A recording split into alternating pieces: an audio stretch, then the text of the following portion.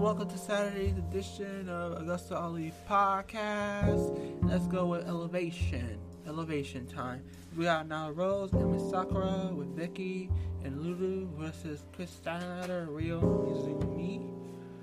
So Mizumi and Sakura started to start the match, and then he traded shots back and forth. Sakura got the best of her, went right to the bow and arrow. Mizumi countered Nessun to a high back body drop, and this time she got the better of her chops before tagging Stanley and Mizumi double teaming before Sakura planted Stanley on her face, tagging Rose. Rose played a role of the middle object, and Stanley pinball right forward tag Sakura tagged back in. She slapped Lulu around, tagged Rose back in. Stanley took her down with a crossbody, tagged Mizumi in. Mizumi hit Rose with a spinner hoop, but Sakura ran in to break up the pin. Rose with top row for a side-out splash on Mizumi to get the win. A serious solid opener for this was elevation. We got Kazarian versus Victor Benjamin. The Kazarian, so he starts the match with Victor Benjamin, and Victor Benjamin was waiting to make his AEW debut. So anyway, also he's married to Lady Frost. Kazarian took him off his feet with a dropkick, locked him loopy, then knocked him down with a lariat for applying trigger free crosswing. Kazarian made it look easy, but it was a surprise. The surprising fact that somebody had to put Frost and Benjamin on an AEW program at intergender tag team. I'd love to see it. So let's go straight to Rio versus Kayla Sparks. And now we go into Rio. Rio starts with a 619, hit a coup de grace before finishing Sparks with a bridging for a fisherwoman suplex. This was a total squash. It is building up for Rio's return to the women's division. We got FTR versus Waves and Curls. So the match began. Oh, to note, Trevor and Jordan is the taller of the two. That didn't make it different. Brady didn't take a beat with both members of FTR until he called the Jordan for hot tag. FTR pretended to be knocked down when he came in, and the moment he tried to move one move, they hit him with a big rig for the pin. Mark Henry was amused. Tony Conti versus Little Mean Kathleen. And here goes the match. So Conti sold no on her offense, hit 3 pump kicks, did a TTT, and pinned her. Those dominant one side went on the entire show. We got the Best Friends versus the Acclaim and Spectacle. So Cassidy will get his head rocked, about to get eliminated. The Red Sox, Paul White doesn't want to get out of the building. No shit, that was during the same Boston. Iron Cassidy took his mic, yo, listen. Then hit Bowens with a shin kick to avoid the wrist seam. Kick up his feet and said word to your mother. The match was officially under the way. Chuck was running over to Clay with Lariat, dropped Spectacle on all of them, both of them. Cassidy blind tagging and fell on Spectacle with half. Sleep mic drop. Bowens got to take off his feet with a cross body. Cassidy interfered for the outside launcher punch. Bit of cluster in the ring for Spectacle ran with mild kicks. Spectacle efforts only let him beat. I don't want to wait. I don't care. Okay, Chris Stanley came down the ring, so Best Friends gave Boston people a group hug. They want to see an Elevation went off the air. That was pretty much Elevation. I will see you for Dark soon. I will see you Dark right away. Hello, this is now Elevation. Let's get to it. The Elevation show starts with the AAA Tag Team Champions. FTR said they will get anybody in the world title. They are already 2-1 against us, so they want to prove they're Lucha Living Legends on Dynamite this week. They hope that Tony Khan and Tony Blanchard negotiate a deal to do that. And now we go to Ortiz and Santana versus Joe Coleman, Idris, Abraham. Santana and Abraham will start the match off right away. You can help but notice Abraham's huge afro. Santana was not shy by pulling up by hair. So there's suplexes. Ortiz tags in, drag Coleman to the ring, leave for tagging, Santana back in. They destroy Abraham. Santana stood on with a boot for the pin. I think either jabronis were here tonight, set second offense, but Abraham got still a cool off row. We have Nyla Rose with Guerrero versus Viva Van. This was Nyla Rose's squash match. She finished it with a beast bomb and got the win for Nyla Rose. Yep. So it's much of a squash. But at least Van got some hits, some few moves before she got destroyed. We We got Lee Johnson and Brock Anderson with Arn versus Eli Knight and Malik Boson. This was a big match. So Johnson tagged in, saying he had took out both men for a tag. Brock for a bimebuster, did a frost bash onto the pro mat for a good measure, and Brock made the cover. Is the Thanksgiving already? We had a corporate comp, a squash on the table tonight. We got Garcia with 2.0 versus Ricochet and Page. Garcia scored AEW something. So Garcia worked over the left knee of RSP at will, dropped a hammer on him, kicked him in the face, then choked him out of the ropes with the knee. 2.0 worked him over where Garcia strapped the referee Bryce Spencer back needed. At one point, RSP tried to mount a comeback by tossing Garcia, went for a choke. RSP slammed Garcia on his head for a shoulder and came charging on a near fall. Garcia went for a guillotine choke for the second time. Realizing it was a working switch for a near naked choke, or was a beer call for a bell. RSP got more offense than anybody in this show so far. Okay, Dark Orders, Reynolds and Silver versus Sean Carr, Marcus Cross. So Carr tried to leap off the ropes. Reynolds walked late and splat on the mat for attacking Silverhand. Simultaneously drop kicked for Silverman, cover for the fall. Silver head scissors, ran and drop kick, tagged Reynolds back in, but Carr finally managed to tag out Cross, who could have crossed body. Should have been his finishing move. Silver tagged in through crossbar with ease. Reynolds got involved, stacked up their opponent's corner for a dark DDT for the victory. We got the Acclaim versus Shin Vong and Dante Smile, a squash match. We got a wrap for the squash match.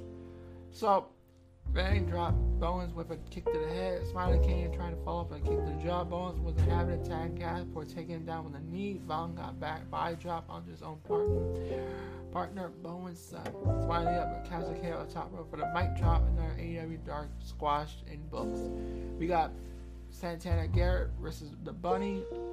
So we have Bunny slapped her around and dared to fight back. When she tried to do that, she got put down running and stomped on. Bunny put a boot to Garrett's throat and got a warning to break clean. Garrett blocked the charge with a boot. Decked Bunny with a right hand, hit a spring elbow, and nailed Bunny with a super kick. She went for a backflip onto Bunny, but missed. The Bunny sent her down a rabbit hole. That's a shame. I saw Bunny needed a win. Page Bunny had to be over Garrett. Bison XL and Toil Leon versus 2.0 with Pat Garcia. 2.0 worked over Bison, and basically they kept dominating him, and then they tagged in Leona, and then he started fighting back. So Leona came in, hit basically a back drop, a double shoulder tackle, sold the idea match was won at this point, and tagged his part Bison for a double team finisher. Garcia got an apron to interfere, was left for allow 2.0 to hit the 2 for the show, and Bison for the win, signed XL Lion post haste. So let's get to the Red Velvet versus Charlotte's Whale. This was a big match, and Red Velvet hit the kick for the victory. So, but after the match, Bunny came out and the Jet Velvet with the brass knuckles, and the crowd kept singing for a bit. Then booed Bunny. She mocked them on her way out. We got Bobby Fish versus Ryzen. This was a good hard-hitting match. So Fish hit a Raw Hicks to man nearly choked conscious and pinned him. So now Fish is now getting in bud. We got Fuel Del Sol versus Tony Nese. It was a really good hard-hitting match. Tony Nese got the victory with the running knee to the head and the pin. So Nese picked up his win at AEW in his debut. So Fuel got nearly 50-50 with him. The way they worked the match, and it was pretty good. We got Pac versus Tiger Ross. So this was a good match. Pac got a side head over takeover Russ. Russ got back to the feet. Referee heard call for the queen break. Pac got another head takedown, and Russ had to fight his feet again. They trade arm riggers to yet side headlock takeover. Do you smell fresh crisp cut now? Because Ross is incredibly green, so Pac was keeping things basic, and so his opponents that look stupid. Pac dropped Russ with a shoulder block, and then Pac finished it with a brutalizer for the victory. So this was a good match, and this was AEW Dark. I will see you for Dynamite in a second. Here's a short break for a little short break.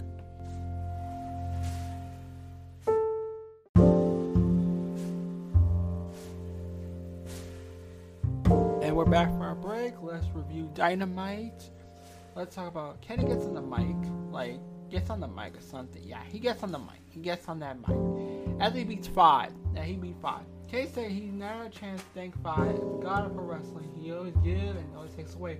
He asked for a chair, the Power Child Cowboy shit. Here comes Adam Page. He saves 5 from OWA on a chair. Kenny ducks a buckshot, skates the ring. Heyman holds the belt, takes the mic. He said, hey, Kenny, I forgot something, so he played nice, let it right there, tell you 10 days left the belt. Yeah, this was something of a segment. Next week will be the contract signing. I hope they'll do a great job with the contract signing. It'll probably be great. So let's go with Malachi. Malachi here. He talks about men of power. They get decisions serve more than their own interests. He talks about Cody Khan, Brian from ringside serve no one.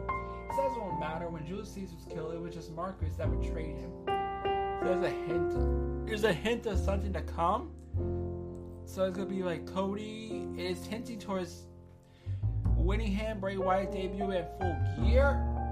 It's time for CM Punk to give his mandated weekly CM talk. Tony said he looked very serious this week. Crowd chants for him.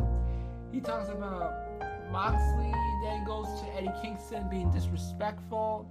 The X Kingston came out and got a little head down, Full Gear stuff.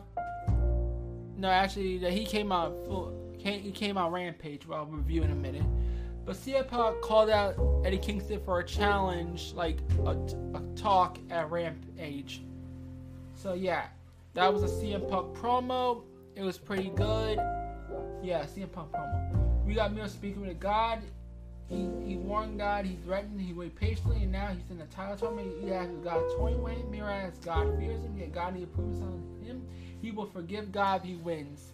This is basically about Miro and God. It will lead to something. I'm hoping something. And we're going to Marvez after the Elite. What's their plan for Full Gear? They talk about their plans. Then Christian wakes up. He's something quiet. He's got Luchasaurus here. It was a brawl. It spilled up. Then Jungle Boy joined the fray. Jump on them. Then finished the call off with a concerto to end the brawl. Basically end the segment. It was good.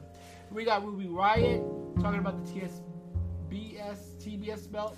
She says the announcement was monumental. Chris says she would never wrestle Ruby. She knows her well. Ruby says the fight will be hard. Chris says she already lead the leader, but the goal won't hurt her. She was backstage last week. She won her 50th match. Now walks with Vicky. Karashida said your few Z-buns bomb roadblock on fighting next week. She looks ready to respond, but then breaks Kid maybe next week. America's top team is here. He introduces dudes. Jury Dos Santos is selected. Hager does a Popeye impression. I don't know how to spell this guy's name. Let's go such a Page and Jericho exchange some words. She wants to fight. Jericho said, fuck, we choose Lambert. Dos Santos and Fesco. We fight Inner Circle Full Gear. This was to set up the Minnesota Street Fight Full Gear next Saturday. So, can't wait for that. It is going to be awesome. We got Rush, Dante here with My Side Out. Matt is still with Billy's and Dante. He on the train with Leo. He got good stirs around like Leo Morat. Leo said Leo's 10, but not good as Dante. So the tag team match is going to be next week. So I can't wait for that tag team match. We got Britt, Jamie Red beat up Anna after a match. After she lost to Hayter. Ty came up to get them up. They fired Thunder Rosa, came down. Britt got knocked out. So now Hayter will fight Rosa next in the tournament, and next week will be a 6-man tag. So we got Jay with Mark. He said everything will know she has a bye. The undefeated Red Velvet will fight Bonnie on Rampage, where we're going to lose to her. She's trying to make it a short sweet. You will ring the bell.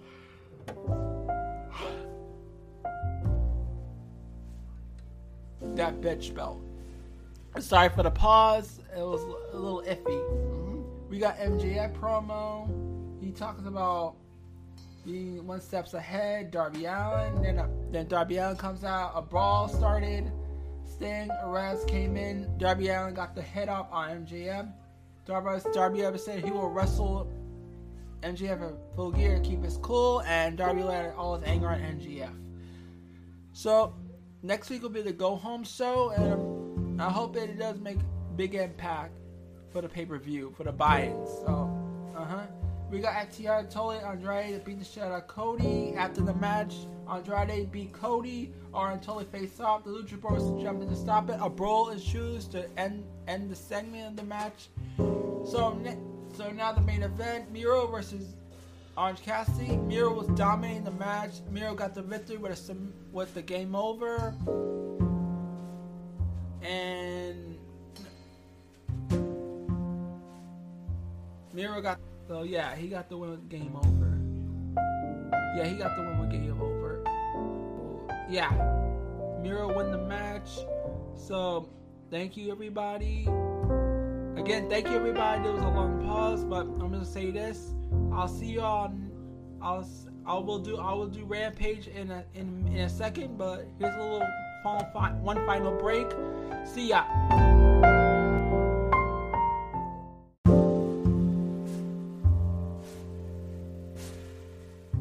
Okay, we're back. Let's get to Rampage recap. Let's start with Danielson versus Anthony Bowens. This was a match set up through social media by Joey Khan. After answering the acclaim, wanting a tag match against him, Cassidy came out to sing Danielson his rap, and Bowens started controlling the action on the slicker and shameless. Danielson fired back with kicks to the chest in the groove. The action spilled outside when Caster clotheslined Danielson. Later, when Danielson dished out a payback with a drop kick to Caster, also tossed Bowens out of the ring, top of the trapper. Danielson followed with a crossbody down to the floor on the acclaim. Back in the ring, Danielson used a flying missile drop kick to stun Bowens for the label walk for the win. Danielson beating Anthony Bowens. Tony Schiavone spoke with Andrade, FTR, and JF by hating Cody Rhodes. Andrade assistant handed over 2 envelopes of cash and paid MJF for his services of FTR. That's for a whole pack before that match on Dynamite. We got Punk and Eddie Kingston promo battle. Punk invited Kingston to the ring. Music hit. Eddie didn't show. Punk taunted the high by speaking for that Kingston would feel compelled to erupt exactly what Kingston did. Kingston leaned to his tough guy role to call out Punk a low-life scum for joining so many years. Punk shot back. He was holding Kingston high standard due to the talent showing. It was a mistake to do today because Kingston has become a bum. Kingston stood up with threats of violence. Punk didn't back down. Kingston issued a challenge for a Go Get Pay-Per-View on November 13. Punk asked the crowd for their opinion, but accepted. Kingston warned he is not concerned with winning or losing. He intended on hurting Punk. Punk first responds with a headbutt on melee issues. Officials try to break it up. Scene ended with both men giving crazy eyes. So this is a summary, but even just nuggets in the entire of the Punk and Kingston scene. Kitchen Cage and the Express were news Bucks and Uncle after that tough guys and want to test with a full count. Any more trios match at Full Gear. Jade Cargill and Mark Sterling were front row scouting women's 20th match. And TBS title first round final match, first round. Bunny versus Velvet. Velvet spin to the ring and got her hands on the opponent. Bunny rolled on Claire Wicks, but Velvet closed her down to the floor. Bunny used the eye poke, loose curb bomb to gain control. Jockey set Velvet head first turnbuckle down the stretch. Bunny executed a DVD and dress kick, which she set for a finisher. Velvet counter a leg hook neck breaker for the victory. Red Velvet defeated Buddy to advance in the TBS Championship Tournament. Afterwards, Ariel sassed each other. Started Continental Client said physical for upcoming match tournament. Upcoming match. It will be quite good. We got Marquette interview in the main event participant. We got some BTE jokes. Recapping the feud between Cole and Silver. Cole was trying to fire a gay. You can see Silver as I tried to make a mockery of his career. Cole addressed receiving a contagious concerto from Dynamite a few days ago. That won't be a problem because Cole's no stranger to pain. Time for the talk was over. I closed over time for the main event. The fans chanted with in his face. So we got John Silver versus Adam Cole.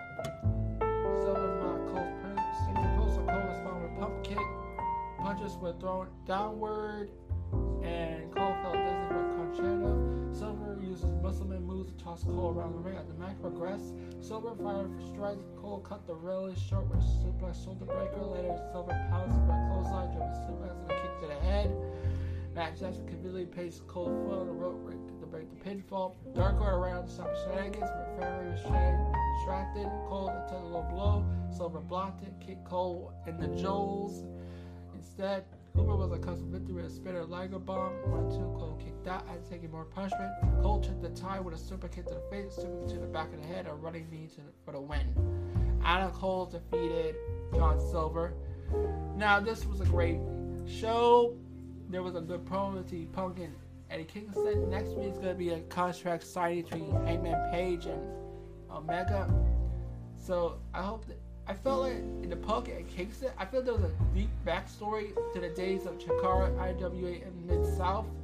So that was Rampage, and I'll see y'all next Saturday for another review. I'll see you all later. This is AgostoAllElite Podcast. Bye.